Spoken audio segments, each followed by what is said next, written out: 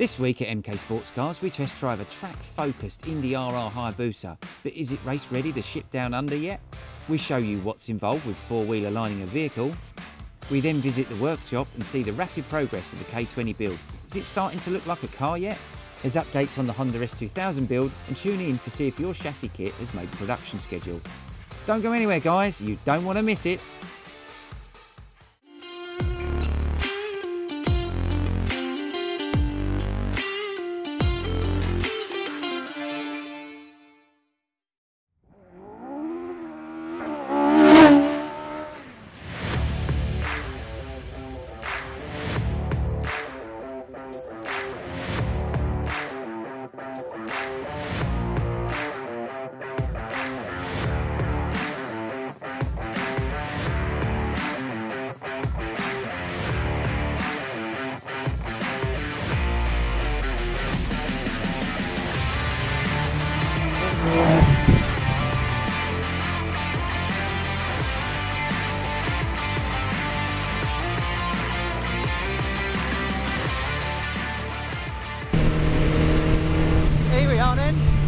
SUZUKI HAYABUSA GSXR or GSX 1300R Gen 2 Busa. Yeah, nice little car. Very nice.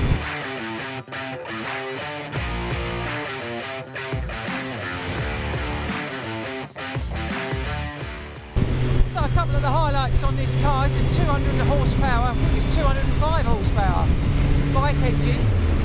Out of the SUZUKI HAYABUSA Gen 2's dry sumps, carbon corners, carbon aero. What else has it got? Wheelwood brakes. It's got wheelwoods all round actually. We're running a digital dashboard, and we've got the black pack switches that we've got here, which are rather nice. Yeah, they're quite a nice dashboard layout. With a carbon dashboard, boot cover, diffuser on the back as well. I quite like it actually. I quite like it.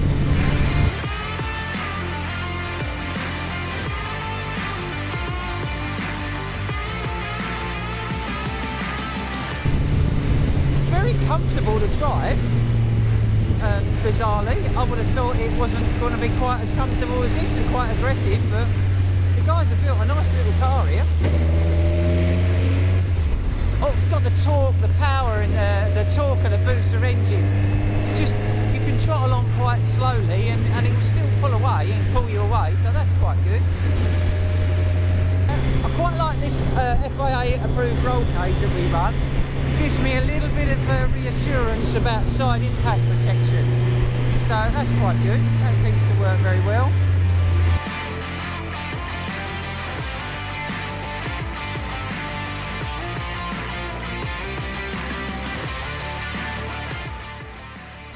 So digital dashboard readout, it's got all the bits and pieces that I need on it.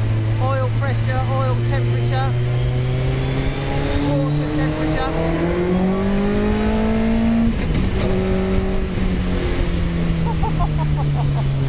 That is nippy quick. Yeah, that is very quick. So we've got water temperature, speed, gears, basically everything you need to do to run it. The handling of this car handles really well. Turning is just amazing. Turn that in and it just grips the road. Brakes are phenomenal as well, absolutely phenomenal.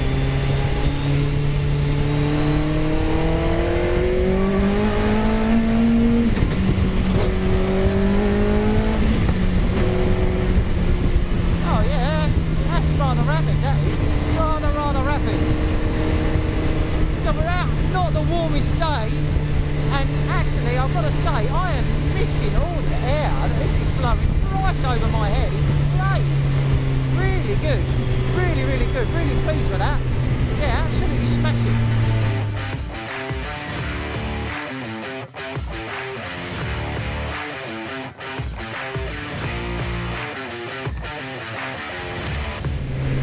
So we got couple of additions in this particular car to try and keep the weight down. We're running the carbon tunnel top that we do for the bike engine cars. Carbon dashboard, carbon aero, carbon front arches, carbon rear arches. Could there be any more carbon? I'm half tempted to call this the Carbon R of this car. Well, my review has been pretty small, pretty short, because I'm really taking it in. What a great little drive. Really nice bits on this car. Absolutely superb handling.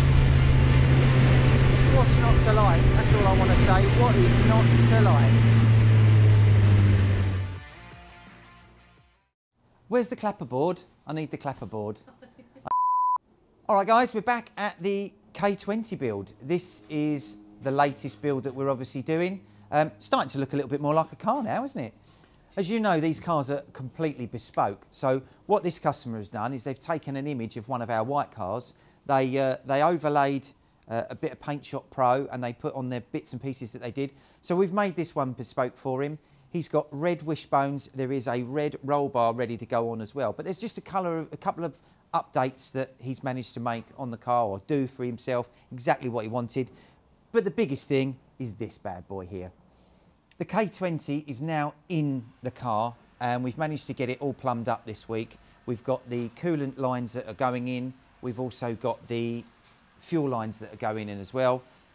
Exhaust is on, exhaust manifold, steering's all in, catalytic converters on.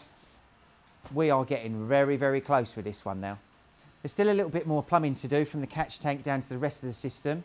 That's probably going to be next week's, but we are certainly getting a little bit close. We've got the bulkhead in. Obviously now the car's got bodywork on it, it looks starting to really look like a car. We've got the scuttle panel on, we've got this rather lovely carbon dash, and we've got our new side seal protection kick strips on there. So the interior's started to go in. We've got our interior panels, which are all bonded in now. We've got the GRP tunnel top. This is radius for IVA compliance. We've got the handbrake gaiter in. We've got the gear lever gaiter in. There's a couple of little bits left to do on the engine. We've got the oil cooler. We're coming up with a sandwich plate there, ready to go into the oil cooler itself to obviously keep it nice and cool when you're on track. There's a couple of other bits and pieces I've noticed as well while I'm looking at this. We've also got the air filter to basically mock up. That's going to sit about here in the middle of the bulkhead. And notice the battery is moved on this particular car. We've put the battery down low just to be able to handle the intake, the air filter, so that we've got enough space for that up the top here. Other than that, squeaky clean looking engine bay. Really, really pleased with how this one's come out. Looks really cool. So we've done a water pump bypass on this, as you probably saw last week.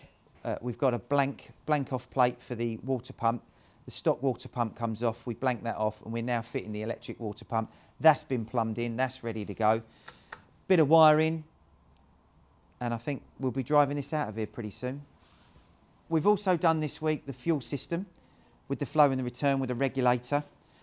We have been also documenting all of the progress that we've been making, and we have put together a manual, or we are putting together a manual, so that if you decide to put one of these K20s in your car, we'll have a full step-by-step manual of how to put it all together and how to fit it into your RX-5. The latest updates on the Honda powered car. This is the F20C S2000 build. We have received, just yesterday, last night, the wiring loom for the engine. This is a new wiring loom, Omex-based ECU, going in there. All done, it's going to be ready to fit. We'll get this fitted. Hopefully we'll get some ECUs next week as well. And then we are all systems go. So we're very, very close with this one now. Wheels and tyres are all done, ready to go. They look killer with the CXR, 6-inch fronts, 8-inch rears. They'll be fitted this week, and she should be on the ground hopefully pretty soon. We've also polished up the silencer, because the silencer and the manifold that we received was a little bit dirty, and we've given that a good old polish up. That looks killer now. So we are not a million miles away on this one, and then we'll be ready for the next round of builds. The guys are busy loading a crate that's going out to Norway. This is a left-hand drive RX-5. We have got a dealer in Norway, Sandnes Motorsport. Hook them up if you're in Norway and you want to look for a car, left-hand drive car. So we can crate the cars up. Obviously this one's got an engine and all the other bits and pieces for the RX-5, the donor car, but we can crate up anything and send it anywhere on the planet, basically. So we can send it anywhere.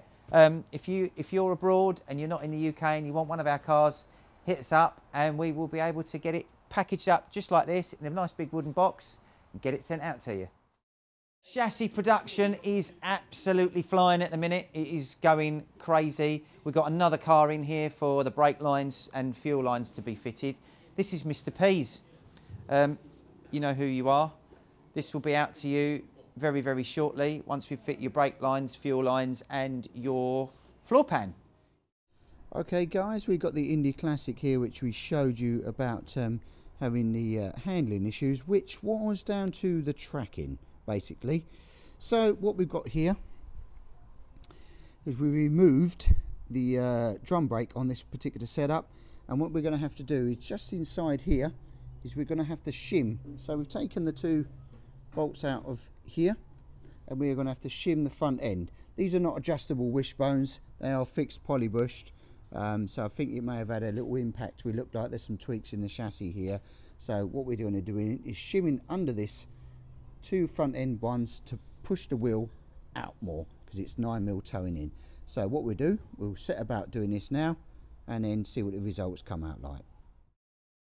Right guys, after shimming as we spoke about behind here, which is in there, it's difficult to see with this on now, but we shimmed behind in between the back plate and the main upright, and now we have a numbers of just over a quarter of a degree, quarter of a mil, and also on this one a quarter of a mil, so giving us about half a mil of towing on the vehicle. And even on the flags now you'll see where before it was hitting the front wing, we're now just about 1 mil. So we're now got the thrust angle right for the vehicle, and we'll set about on the front end to tie the front to the rear. Thanks for tuning in. I hope you've enjoyed this week's. I hope you've enjoyed the test drive of Greg's car, or Project Greg, the Hayabusa. It's a real animal. Just wants to go, that car. If the four-wheel alignment that we showed you is anything that you're going to benefit from, if hopefully we've shown you what we do, what we can do. If you want your car four-wheel aligned, give us a call, pick up the phone, drop us an email, we can book you in, that's not a problem. If you want your car featured in one of our segments, in one of our little VTs, then again, give us a call. Hopefully, you know, we can get you in, we can get you booked in, and we can showcase your car to the rest of the community. The chassis schedule for the next 10 cars or the next 10 kits is available up here.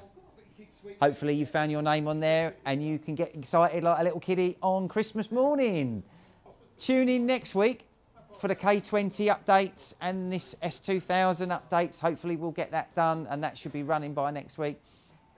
Again, thanks very much guys. Thanks for watching. Like, share. Catch you next week.